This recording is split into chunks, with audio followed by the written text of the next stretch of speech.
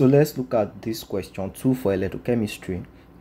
What volume of oxygen measured at STP will be liberated by passing a current of 10 amperes through acidified water for 965 seconds? Alright, so let's do the solution. So first of all, we need to set up an equation of liberation for oxygen. It's a kind of redox equation for the liberation of oxygen from acidified water. Now we have to follow the rules of balancing ionic equation.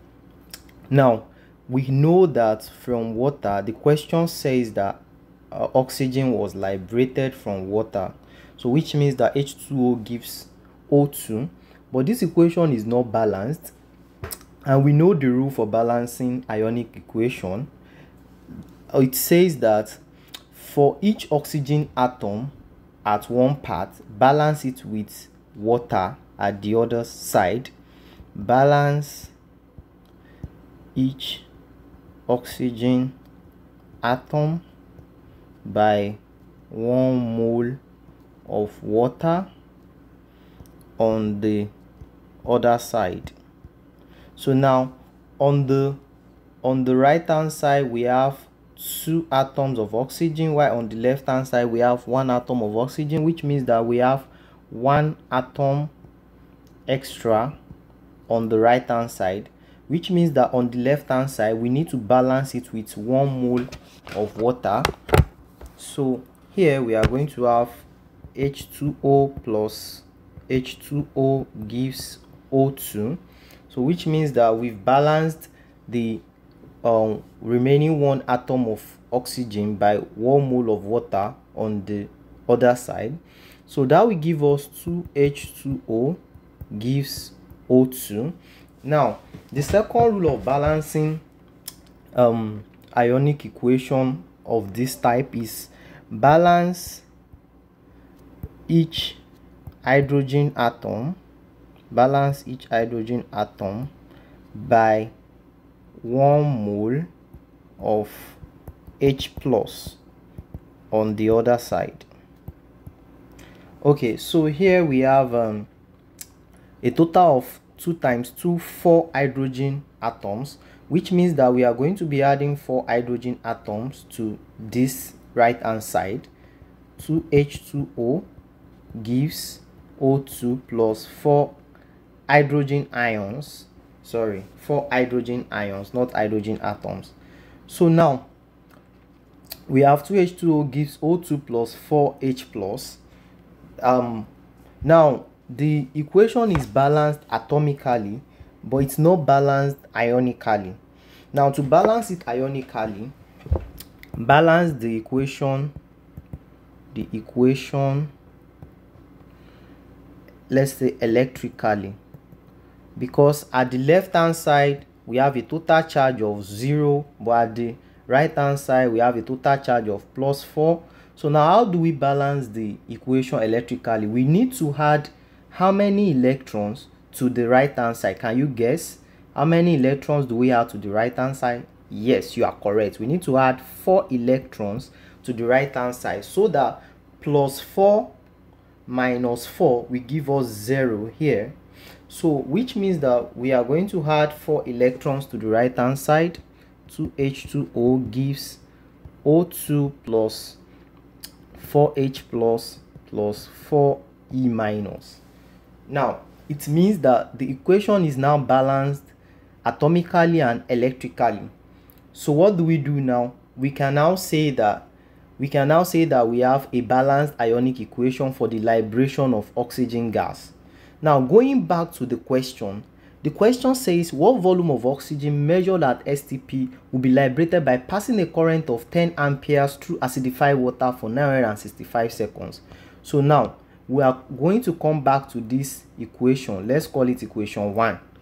So from the question, the current passed is 10 amperes and it was passed for 965 seconds. From this we can calculate the quantity of electricity that is required to liberate oxygen. Q is equal to current times time. Q is equal to 10 times 965. Q will be equal to 9650 coulombs. So we know that 9,650 coulombs of electricity was required to liberate oxygen. Good. Now going back to our balanced equation, 2H2O gives O2 plus 4H plus 4E minus. From this balanced equation, we could see that 4 moles of electrons is required to liberate 1 mole of oxygen. So we can say 4 moles of electron is required to liberate 1 mole of oxygen. Now 4 moles of electron is equivalent to 4 Faraday of electricity. 4 Faraday of electricity is required to liberate 1 mole of oxygen. But we know that at STP, 1 mole of all gases at STP is 22.4 dm cube. That is the molar gas volume of all gas at STP, 22.4 dm cube. So now we can say that 4 Faraday of electrons liberate 22.4 dm cube of oxygen gas. Now from the question, we know that 1 Faraday of electricity is equivalent to, actually I was supposed to include this in the question, that 1 Faraday is equal to 96,500 coulombs. So now we know that 1 Faraday of electricity is equal to 96,500 coulombs. Now if we multiply this 4 by 96,500 coulombs of electricity is required to deposit 22.4 dm cube of oxygen. So now how many what volume of oxygen will be deposited by this quantity of electricity that we calculated?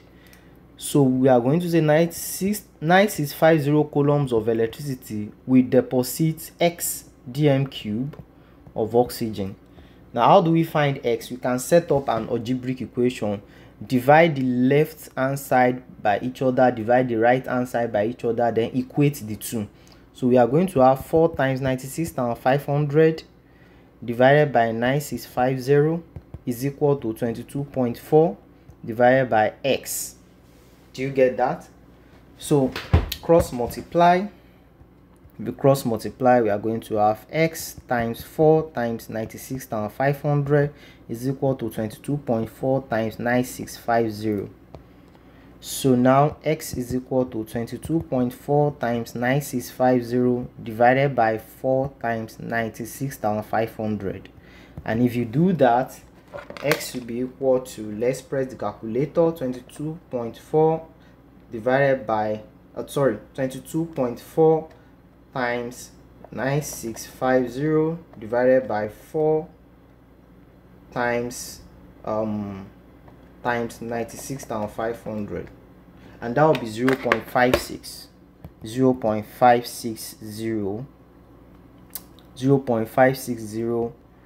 Now from the options given, 0.560 dm cube, that's option B, is the correct answer. 0.560 dm cube. 0.560 dm cube. Thank you.